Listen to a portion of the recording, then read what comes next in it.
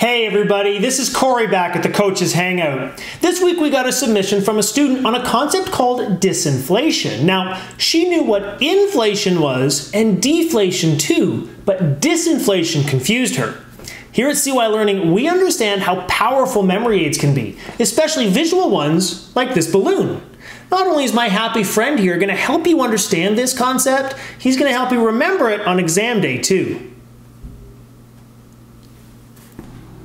Okay, so this question is basically testing on whether or not you know what the term disinflation means. Most people know what inflation means even before they register in a financial services course. It's a fairly common term. You hear it on the news all the time. Inflation is essentially a measure of how much the price of the things that we as Canadians buy on a regular basis or consume, how much the price increases from one period to another. If you've added the e-learning video lessons to your account, you'll find one there called inflation and real return. And we have a pretty in-depth explanation on this concept in the study guide as well. So at this point, I'm going to assume that you have a pretty good handle on inflation. If you don't, that's okay. Go back and watch that video, give the study guide another quick read through, and then come back and finish this Coach's Hangout video response.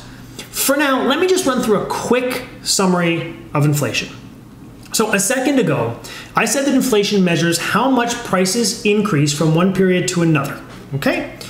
But do you think that the government, or more specifically Statistics Canada, actually tracks the price of every single good and service in the country? Of course not. That would be virtually impossible.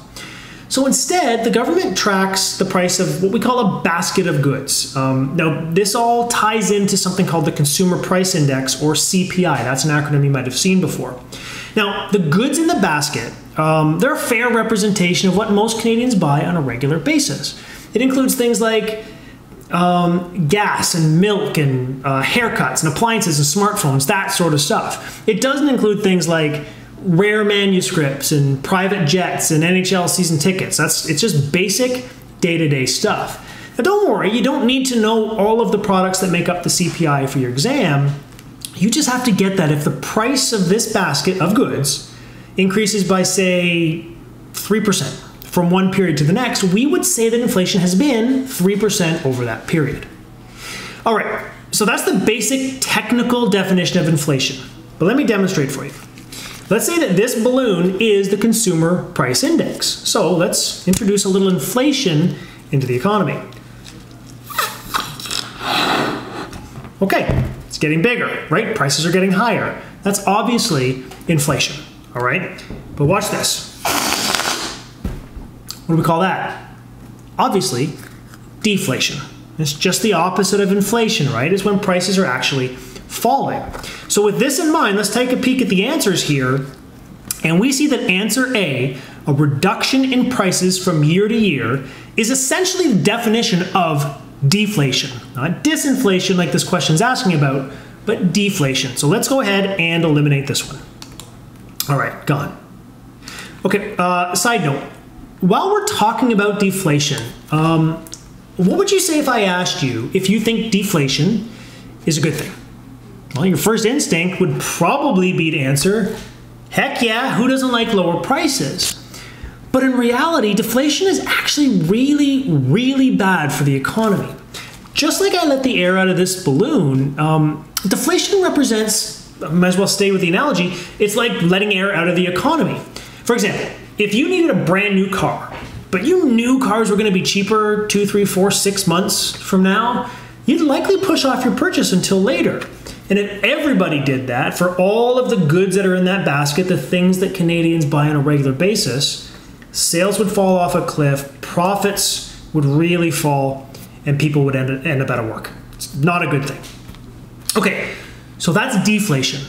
What about disinflation? Well, a lot of people think that deflation and disinflation are the same thing. They sound so close. And in fact, many students jump right on answer A in this question because it sounds right. But that's not the case. In fact, disinflation is actually a form of inflation. Let me show you, okay?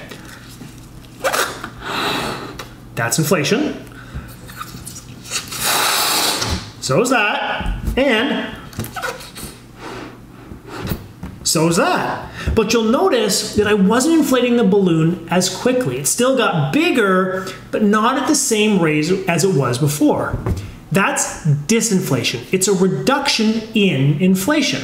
So for example, if inflation was 3%, but it's now only 2%, it would be called disinflation. We still have inflation, just not as high as it was before. In other words, prices are still increasing, just not as fast. Now, if we look at the answers here, we see answer B, a reduction in inflation from year to year.